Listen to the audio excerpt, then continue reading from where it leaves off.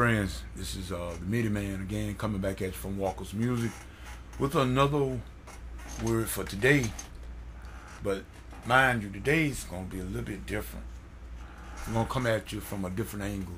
Today we are going to set aside a special moment at the top of this here. We're going to talk about musicians today. We're going to talk about the music and where it has place. And we got a lot of arguments about the music in the church and whatnot, which I don't like to get into debates of argument. Has no place in bickering, just unfruitful. So I try to stay out of that as much as possible. But in light of the Word of God, I always base my final decision on the Word of God. And I'm asking all musicians, ministers of music, regular lay people in the music, whatever, if you don't do anything but just pass out the hymnals, you still helping. So you're part of the music ministry as well. No big U and little I's, or little big I's and little U's, all of us. So we're just gonna be musicians today. I'm asking all musicians to let's pray for our president, President Barack Obama. He's got a lot of responsibility because with the decision that the White House made affects essentially the whole world. So it's a pressurized job. So we need to pray for our president, and let's pray for him that God will help him make the right decision. I mean, we can do all the criticize and all. Let's put all that aside. It's the number one thing what it all boils down to. Let's just do the right thing. And I'm asking all musicians, all of you, from YouTube to Bluetooth, let's pray for our president, and that God will continue to bless his family, him and his family, and that he will make the right decisions. We need to pray for that. So, that said, we're going to talk about us musicians. A lot of controversy has arisen these latter years about musicians and whether or not, they should be in the church or they should get paid, and I've heard a lot of different things about that too. But before I go into what the Bible has to say about it, I want to say something and I want to commend some people that I feel that should be commended.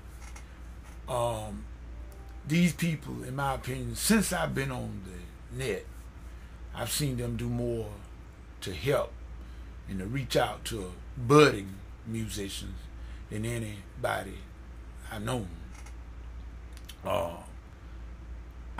First of all, and the way I named them,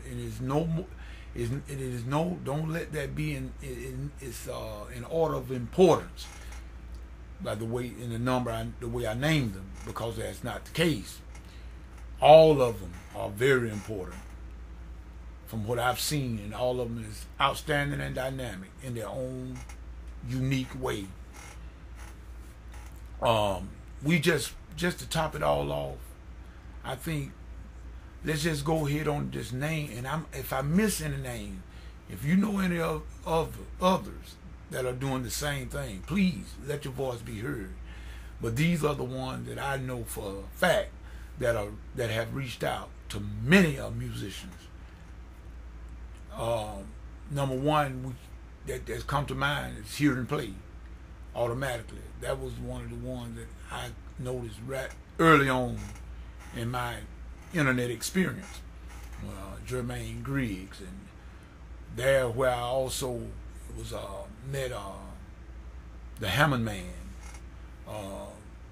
Jermaine Hartwell, Sam Tolbert, just great guys that helps continuously. I mean continuously. They never cease to stop putting up videos to help the regular budding musician. My buddy out there in Dallas, Texas, JT, Jerome Thompson, just putting out videos on help and tutorials and stuff, that giving the budding musician a chance to learn some of the cool stuff. I mean, that's priceless. I mean, that is priceless. But they are doing it out of the depths of the goodness of their heart. And I mean, not even asking anything in return. Not really. Because what they are giving is really priceless. So I said that. And I wanted to give all of them their shout out. Now I'm quite sure there's plenty more. One in particular, I know my buddy David Sprunger, very outstanding musician, very outstanding. Mr. Buford and all of them, and it's countless others, but I just want to give all of them their shout out. But let's tackle this thing. Let's see what the scripture says. We be talking about musicians getting paid and whatnot. Well, it said if a man didn't work, neither should he eat. That's scripture too. But nevertheless, we got a lot of people with their hands out, and they're able to work and won't. So let's see what the word has to say about musicians. And this just scratching the surface, but I want to, these were two particular scriptures that I wanted to make certain that I enlighten you on. If you go to 1 Chronicles, 9th chapter, and you go there at the 33rd verse, 1 Chronicles, 9th chapter, 33rd verse, this is what it reads. And it said, and these are the singers, chief of the fathers of the Levites, who remaining in the chambers were free, for they were employed in that work day and night. Wow! They were what? Employed in that work day and night. Now you got some people think being a musician is not work. That blows that out the water, don't it? They were employed day and night. And they were what? Singers. They were singers. So now, we see immediately that blows that theory out the door about musicians not being paid. I mean, it blows it out the door. Now, we got another scripture we're going to read for you. Go to the 23rd chapter of 1 Chronicles. And let's look at well, I tell you what. Let's just read the 23rd chapter. Hopefully our time won't run out on us. So when David, starting at 21st verse, it says, so when David was old and full of days, he made Solomon his son king over Israel. And he gathered together all the princes of Israel with the priests and the Levites. Now the Levites were numbered from the age of 30 years and upward.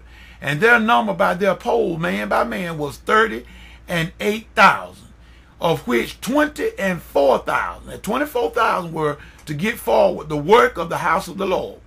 And 6,000 was officers and judges. Moreover, 4,000 were porters, doorkeepers, and 4,000 praised the Lord with the instruments which I made, said David, to praise therewith. Oh, David chose 4,000 and gave them instruments that he made to praise therewith.